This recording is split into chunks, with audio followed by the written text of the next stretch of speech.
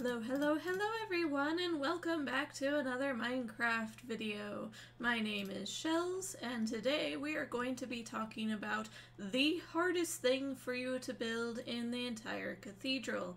That's right, today we're going to be talking about the chevet. Okay, that's not what you were expecting.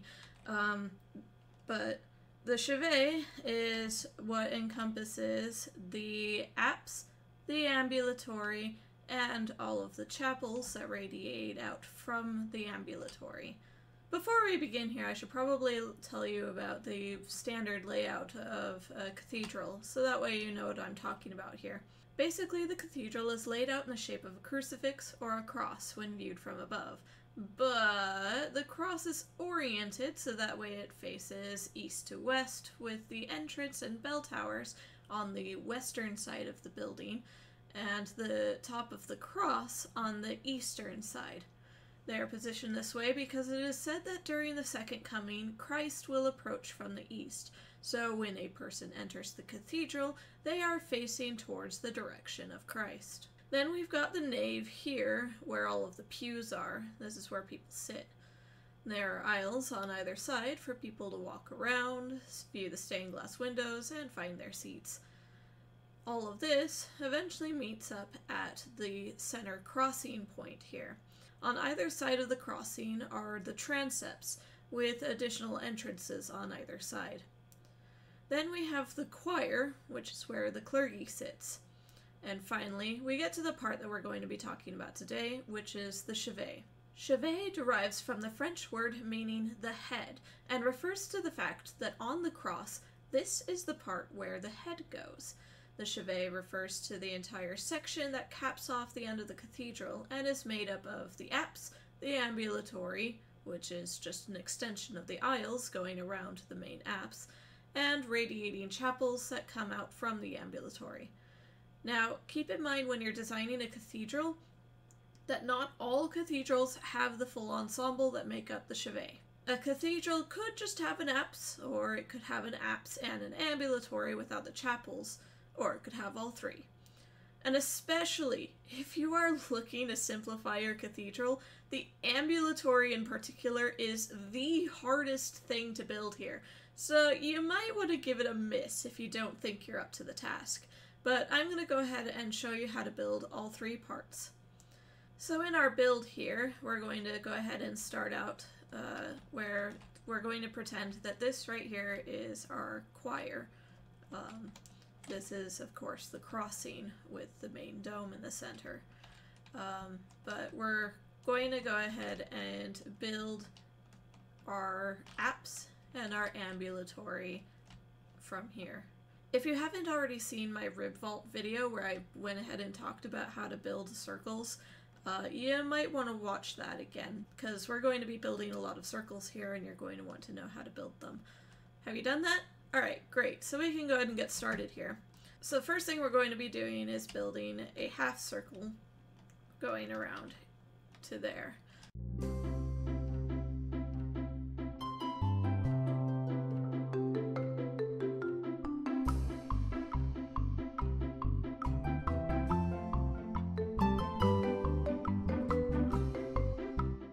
So the next thing we're going to be doing is laying out where our pillars are going to go. We need to make 4 pillars along this ring here, and 4 pillars along this ring here. What we're going to do to find those pillars is we're going to radiate out from this center point here. My general rule of thumb for making lines is that they should be following repeating patterns. So in this case, I'm going to go for a 1, 2, 3, 1, 2, 3, 1, 2, 3 pattern all the way out. And we're going to do that until it intersects over here. And this is going to be where one of our pillars is going to go. So we'll mark it out with a plus sign. And then we're actually going to continue that pattern all the way out to the outer circle to get where that other pillar is going to go. 1, 2, 3, 1, 2, 3, 1, 2, 3, 1, 2, 3, 1, 2, 3, 1, 2, 3. So this is the center point for our other pillar. Then the next pillar, what we're going to be making, I'm going to be following a pattern of 1, 2, 1, 1, 2, 1. So we're going to say, well, 1, 1, 2, 1, 1, 2, 1, 1, 2, 1, 1, 2. And like with the other one, where it intersects with this line is where our center point for our pillar is going to go. 1, 1, 2, 1, 1, 2, 1, 1, 2, 1, 1, 2, 1, 1, 2, 1, 1, 2, 1. Right here is our next pillar. And you can see that that pretty well divides up these sections like a pizza. And that's what you're going for. And we're going to just take this exact same thing and repeat it over on this side. Now from here on, we're going to be working primarily on making the ambulatory. So if you aren't planning on making an ambulatory, now is the time to skip ahead in the video till to the point where after the ambulatory is already finished and we're moved on to actually building the apse. At this point, we're going to go ahead and start building our X's to mark out where our ribs are going to go, similar to the X's that you would find in these ribs over here. Now, as much as I love to keep the lines as nice patterns as these 1, 2, 3 and 1, 1, 2 patterns go, it can be sometimes tricky to find what those patterns are to make things like, for instance, if you were trying to make a line from here to there, it would be kind of tricky to figure out exactly what that line is going to be. Thankfully, there is a tool in World Edit that does this for you. If you select one side, boop, and the other side, boop, and then you do this command of line, and then whatever block you want, then it draws a line. Straight line, as well as straight as it can be from that point to that point. If you don't have access to World Edit, you can do the same thing using MS Paint. Just draw out your pattern for your basic outline and use the line tool, making sure that your line is the smallest width possible. So now you may think that it's as easy as that, where you just, select one corner to the other corner and make an X. But if you do that, if I were to place the center where I think the center of this ought to go, I would say it would probably go somewhere around here. If you just draw an X going from one pillar to the next, you'll actually find that the center line, instead of being around here, is way closer to this line over here, and it will actually make your lines look really super wonky when you're trying to make them. Especially since if you're trying to line up over here, where you're following a center line going down here, then suddenly the center line jumps to being over here instead. And it doesn't always look the cleanest. I think it's frustrating, and there is a better way to do this. So what we're going to do instead is we're actually going to find the center points where they ought to go first. So the way that we do this, we're going to count out how many blocks there are in this section here. 1, 2, 3, 4, 5, 6, 7, 8, 9, 10, 11, 12, 13, 14, 15, 16. So what that means is that we're going to, half of 16 is 8. That does mean that we have, it's an even number. That means we have 2 center points. So, but we'll work with it. 1, 2, 3, 4, 5, 6, 7, 8. So the center point is actually both of these blocks here. And likewise, we're going to find our center point for all of these. So now that we have our center points, we can actually start to draw plus signs between them, those two numbers. For here, you just kind of have to pick one that you think works best. This one is obvious to me that the center line is going to be this one that's jutting out more this way. So I'm going to select that one. And I think I'm going to use I think I'm actually going to go ahead and select this one, which is one out from there, and use that as my center line instead. Now what we need to do is find the point where those lines intersect. And it looks like they actually intersect between all 4 of these blocks. That's our center point. This is probably the most frustrating part of making the ambulatory, is things don't always line up quite nicely, and it makes it really, really hard to actually build. You kind of have to do the best you can, toss out perfection, and pick something. For in this case, I really only need 1 center point, and it's kind of frustrating to try to make a 4-point center point. So I'm actually going to pretend that these ones don't exist, and I'm going to say that this is my center point right here. Similarly, we're going to find the center points for all of these. So now that we've got all of our plus signs in place, we're actually going to then take our pillars, go from the center of the pillar to our center line. Like so. Boop, boop, boop, boop, boop, boop, boop, boop, boop, boop. And what you end up with is still an X. We're still making an X, but it's more of a curved X, where each of these lines is curved rather than being a straight line. And honestly, I think that this is the better method. It may look a little bit wonky now, but it will look better in the end. You'll have a better end result because of this.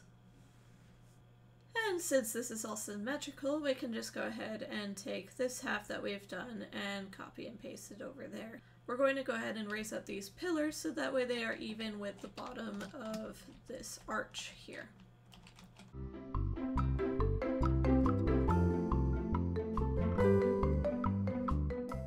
So now what we're going to do is we're going to go ahead and try to take these arches and we're going to move it across all of these points here. You're not going to be able to get perfectly shaped arches doing this method. You'd kind of have to do the best you can. The main important point is that it starts at the same bottom point here and ends at the same height on top. So in order to achieve that for these smaller arches, since obviously there's not as much width to cover as it is over here, you're actually going to need to have a much steeper line to make it from the bottom all the way up to the top. We're going to be following these lines here on the ground, with the 2 points here being our top line in the center of our arch. And we're actually going to do the same thing here and across these lines as well here. And we're going to be doing that all the way around. And I am going to point out that because these lines had to be a lot steeper because the width was a lot shorter, this is actually going to be the opposite problem, where your line is going to be a lot flatter in order to make it across the entire width.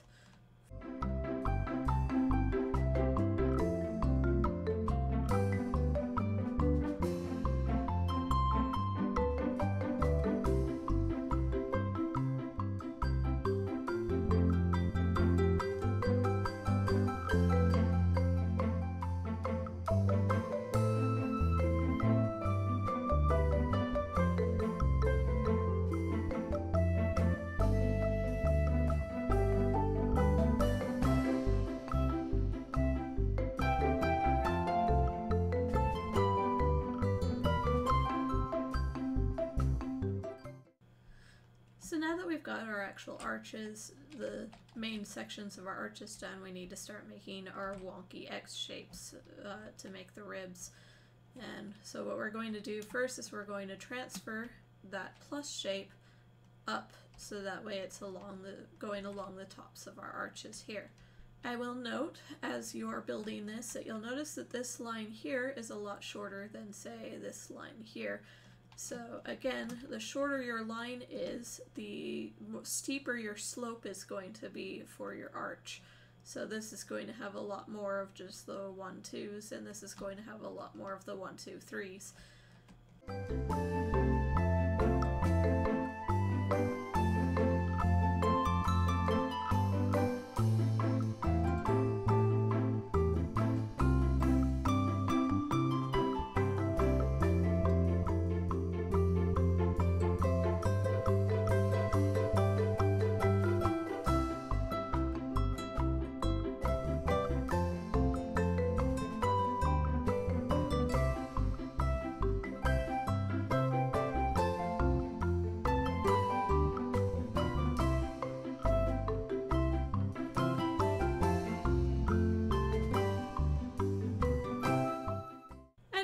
result for your arches X will look something like this. Again, this doesn't have to be perfect. Obviously, this line is a little bit wonky. It doesn't make a perfect arch. When you look at it in the diagonals, that would make the arch. And, you know, that's okay. Nobody's going to care. Nobody's going to notice. Now the hard part is going to be actually filling this in. This is the part where you have to throw all ideas of perfection out the window. This is not going to look nice. It's not going to even look great. But you're just going to have to try to fill it in to the best of your ability. For most of the lines, you just kind of stay simple. Try to do something like this. If you're really struggling, if you know that you need to make a line from here to here, you can use the trick where you take World Edit and you say, alright, I don't know how to make this line. So you make the line using your line tool here. And then you can fill in between. Oops, block. So this is the kind of stuff you're going to have to be able to do to fill all of this in. Again, it's not going to look pretty. The main thing I will note is that you want to be able to build on top of these ribs rather than next to whenever possible, because you want to still be able to see them from down below. And you can do things like, you can look at this line and be like, that might actually look better as a little diagonal going like that. And you can tweak and adjust. But in the end, no amount of tweaking and adjusting will make this look perfect. You kind of have to wing it, do whatever feels right, and good luck. Something else I'm going to talk about is these sections in the very front here. We're actually going to be coating this entirely with a layer of the dark prismarine on top of these, going all the way until it meets up with the top. So if you wanted to fill that in first, just so that way you don't accidentally put any of your weathered copper blocks there instead, that would be okay. Also, your pillar is going to be going all the way up, so you can go ahead and bring your pillars up as well with whatever block choices you want for that.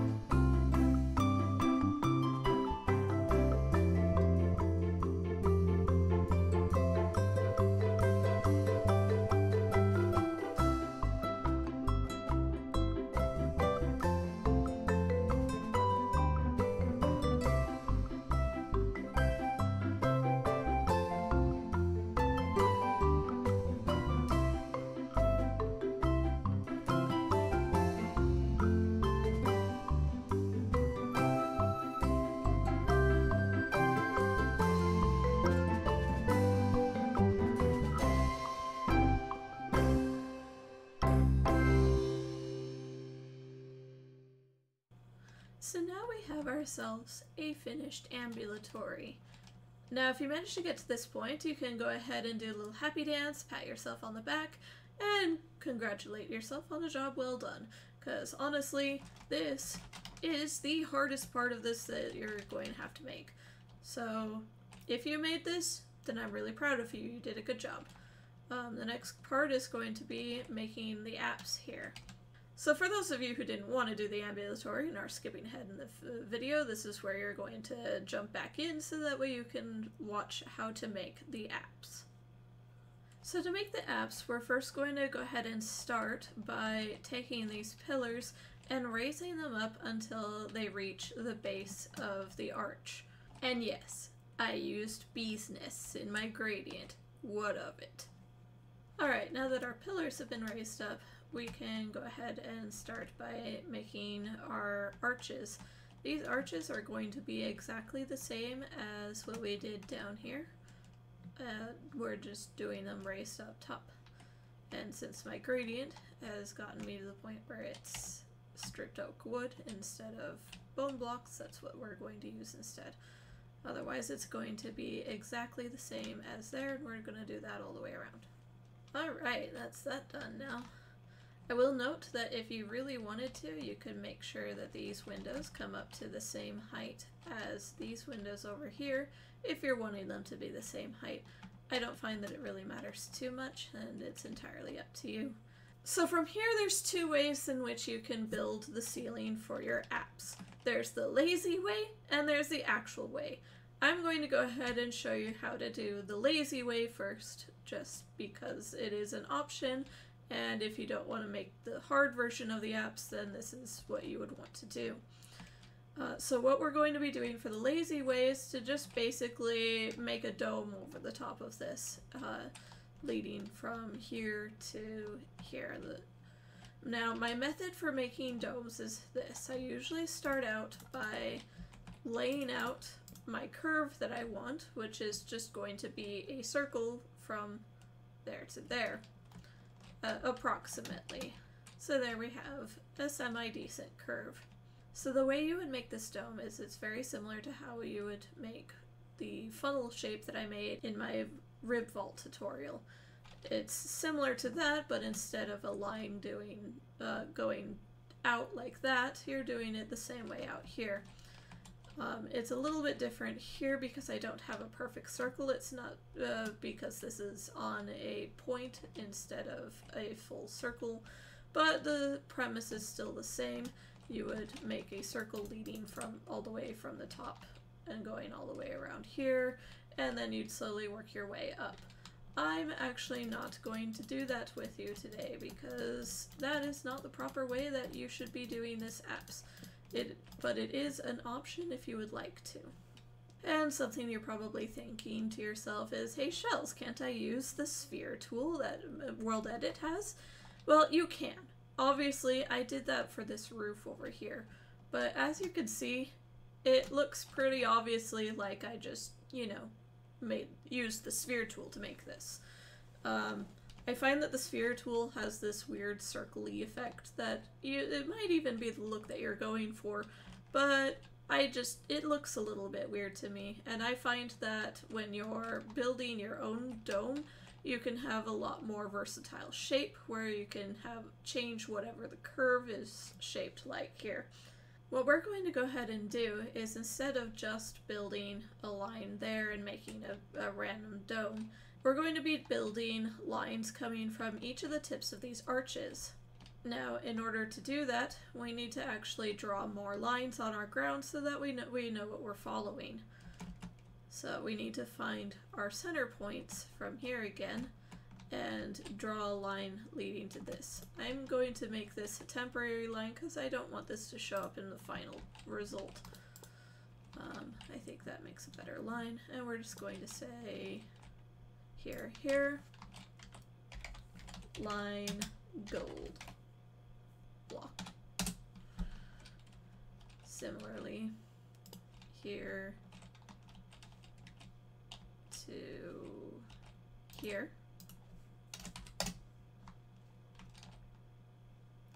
And of course the one down the middle is pretty straightforward. We don't even need that line drawn for us.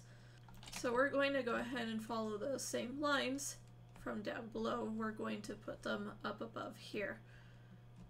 And to draw our lines, we're going to be trying to make it as circular as possible. We're going to be following similar ideas to making a circle. We're gonna go 1, 2, then 1, 1, 2, 1, 2, 3, 1, 2, 1, 1, 2, and we can go 1, 2, 3, 1, 2, 3, 4, and that's basically meeting up right there. So that makes a decent enough curve. We're going to go ahead and stick with that. And we're going to go ahead and do the same thing here, make our curve.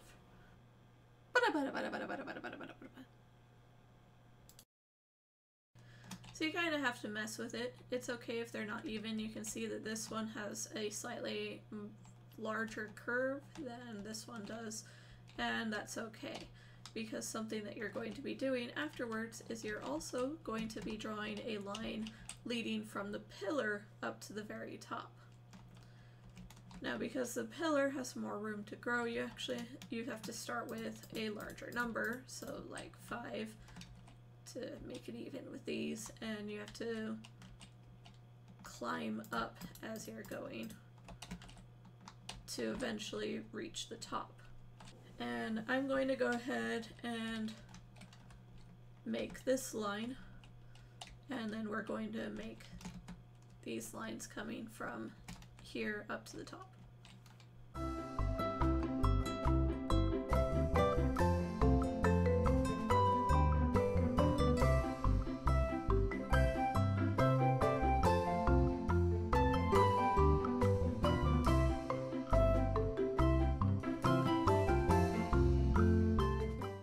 So something you'll probably notice is that these inside ones are a lot more inset than the outside ones.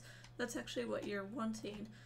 See, instead of making a straight line across, like a big circle, it's actually going to be making an accordion fold look, where it goes in, out,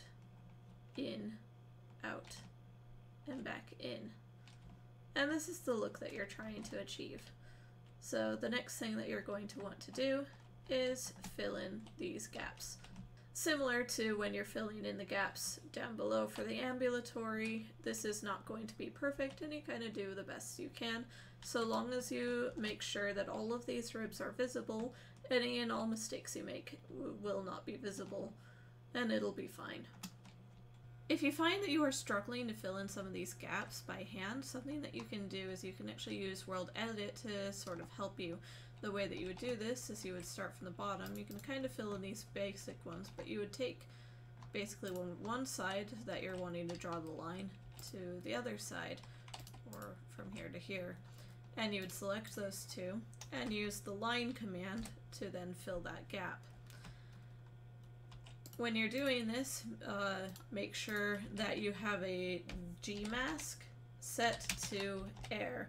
G-mask stands for global mask, and what that means is that if you have that set, then it will only affect the air.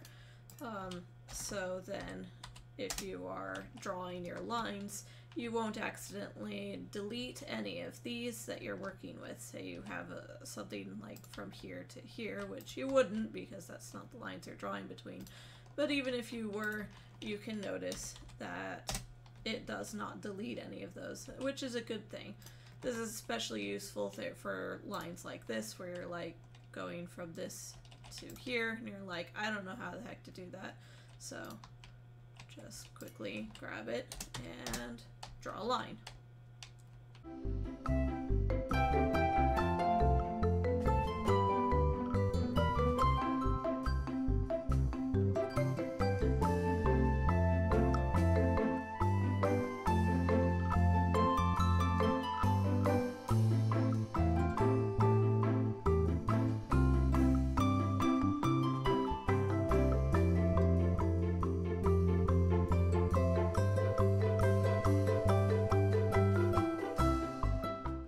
So now we've got the vast majority of the apse done.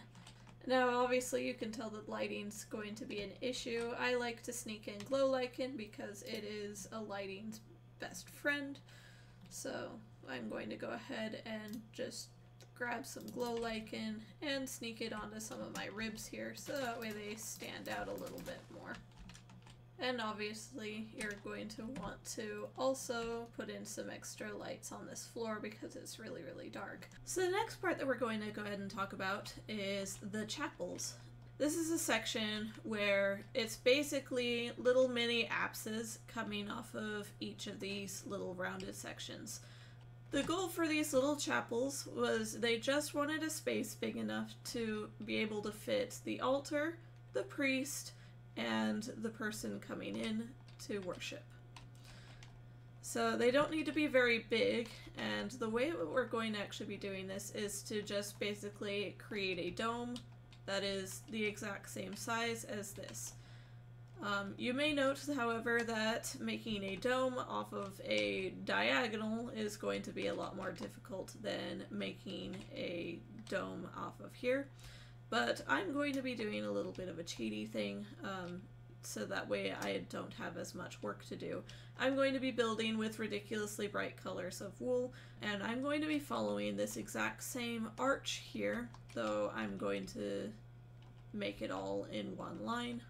Alright, so now that we have that, we're actually going to copy that same line going down this way. And I'm actually going to complete this dome all the way around and make a full circle with it. So what I'm going to do to build this dome is I'm going to follow the same thing that I did for making that funnel shape, where I'm going to be making a whole bunch of different circles going all the way around. So I'm going to make a circle here, a circle here, circle here, circle here, and I'm going to follow that all the way down and go all the way around to make this.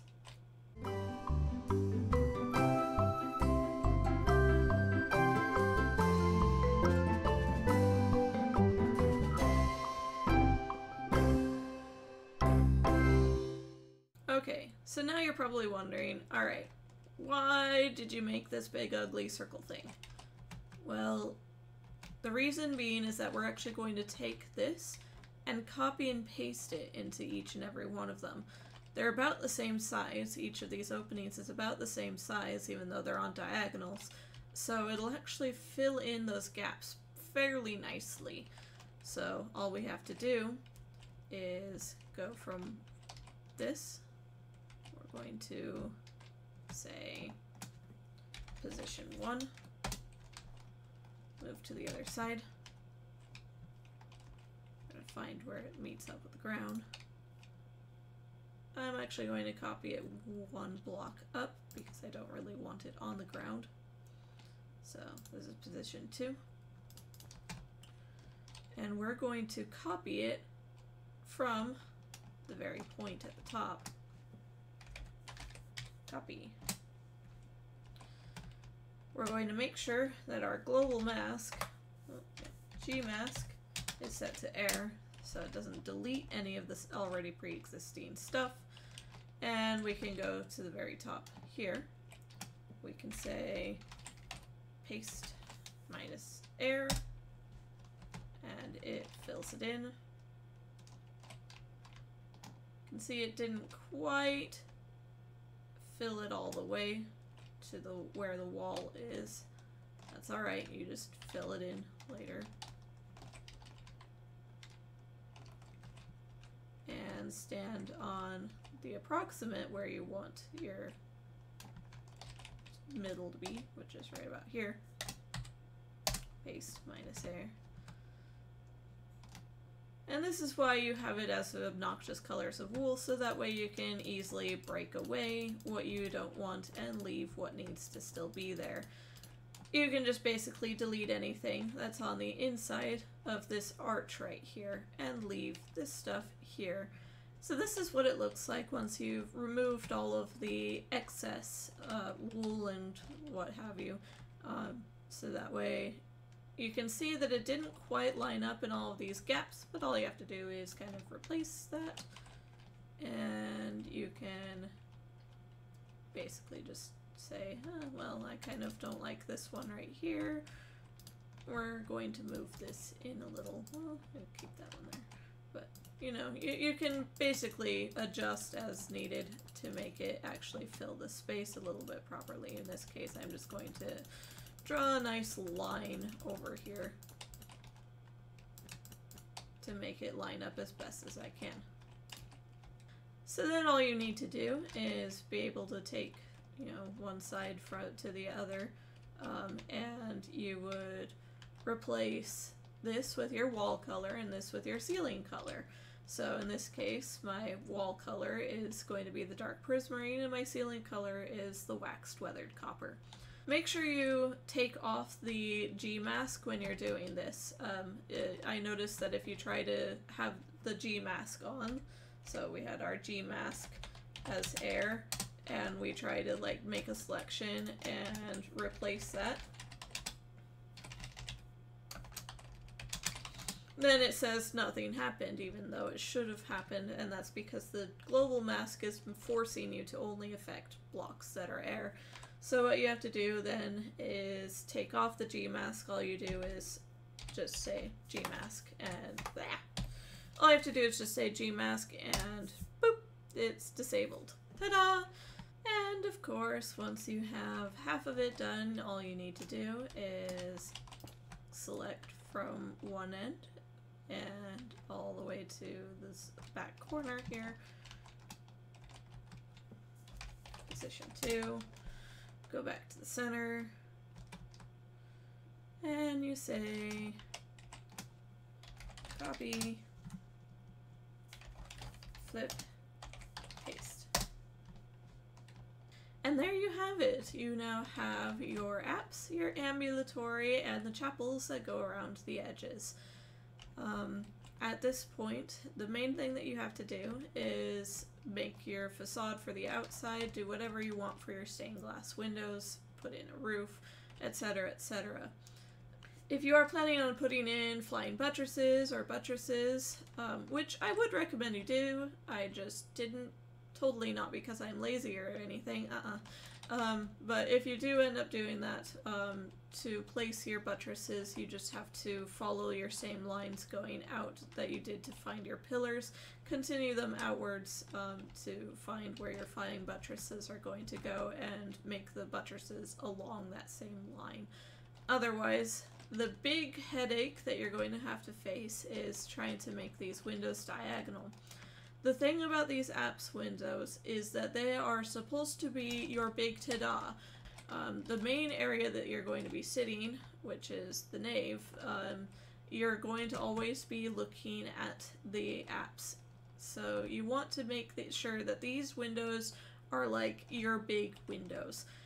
But it can be a little bit challenging to do when they're, you know, instead of having a nice flat line where your glass is going to go, your glass is going to be shaped kind of like this, and it doesn't always make for the nicest thing. Usually what you end up doing is you'll build your outside facade, find where you want your stained glass window to go on the outside of your facade, and fudge it.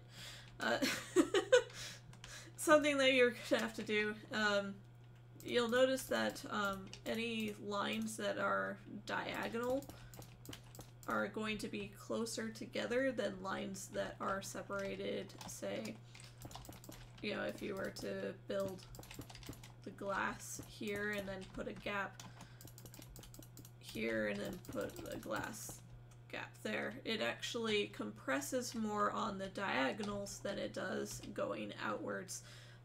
So you kind of have to make your 3 layers for your fog effect, and then put another layer. The only other thing I should mention here is something I totally forgot to talk about in my first video, is you'll notice that I have this section here where there's these pillars.